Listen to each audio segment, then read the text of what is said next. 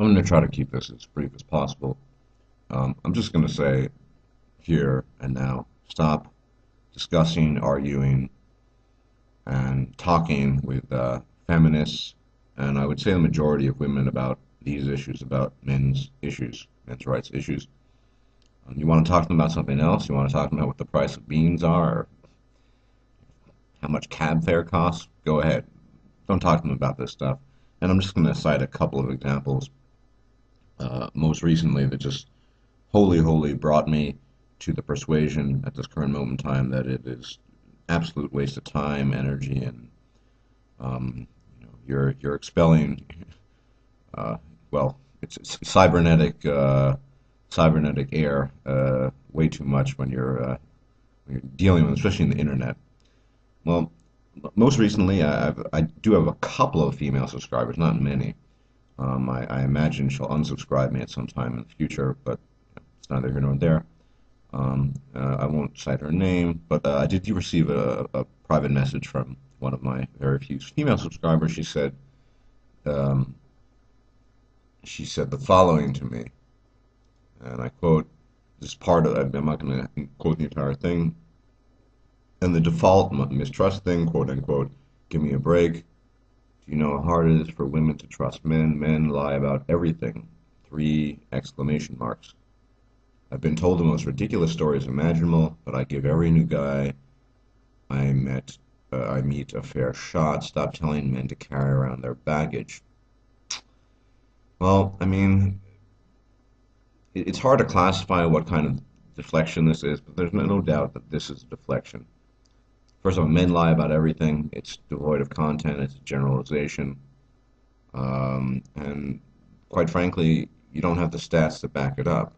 We do have the stats to back up the fact that women initiate 80% plus of divorces and get the lion's share of a man's assets in most divorce proceedings, as well as his progeny. So, and we have cold hard stats on that.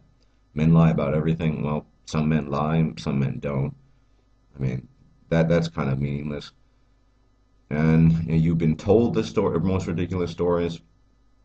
I just want to focus quite briefly on this little bit because I think every man who either subscribes to me or is an MRA or who cares about men's rights or who's just woken up and sort of smelled the coffee,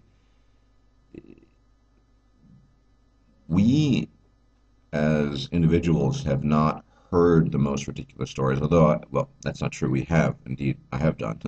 We've also experienced them.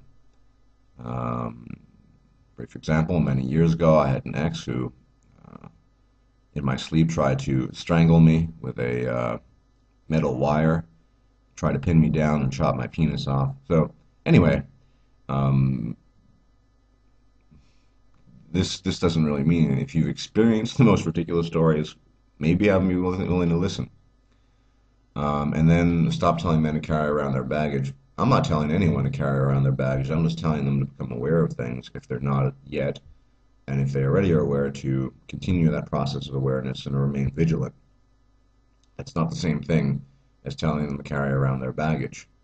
Once again, this ultimately this is kind of it's certainly of the milieu of not all women are like that.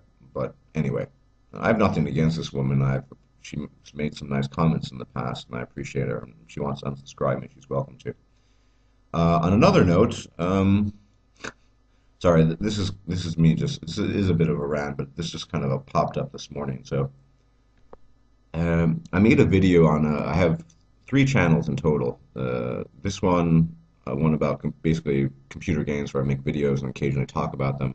Another thing about my other thing is language, which you know, one of my interests is language. So, but I don't have to do too much on that channel. Anyway, I mean, very recently made a video about some technical aspects of the game Mass Effect.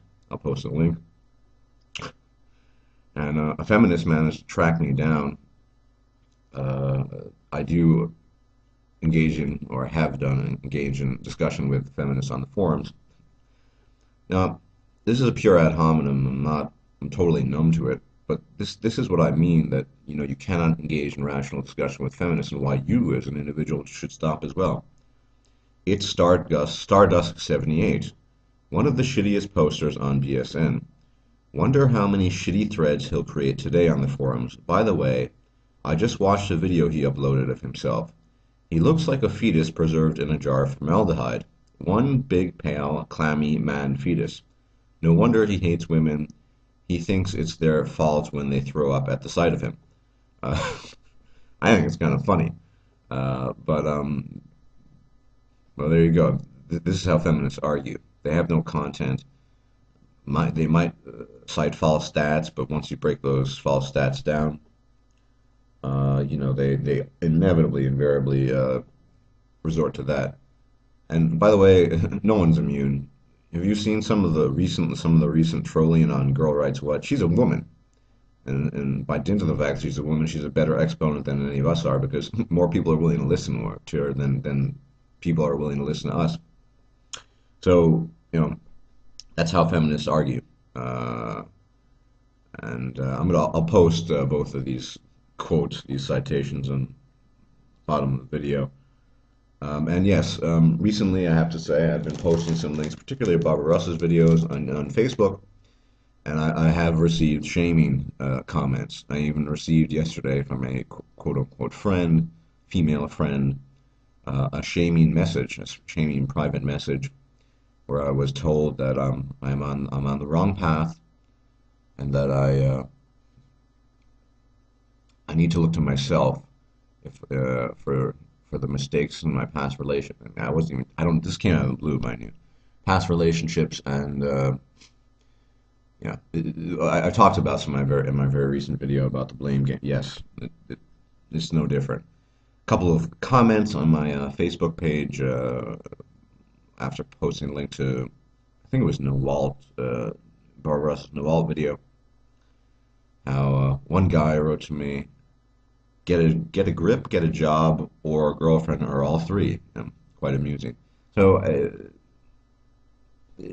you can't win, and for the most part, you can't even discuss this with men. Well, I have to say, recently I've been making some headway with a friend of mine here, so I don't think it's completely hopeless on that front. I know this is kind of incoherent and whatever, maybe not up to par of the more recent quality, but I just wanted to mention this final note. Disengage. Stop talking to feminists. It's a waste of time. It's a waste of your energy. And you'd be better, to be quite honest, you'd be better off probably sucking in toxic fumes from a pickup truck, in my opinion. But anyway, take care.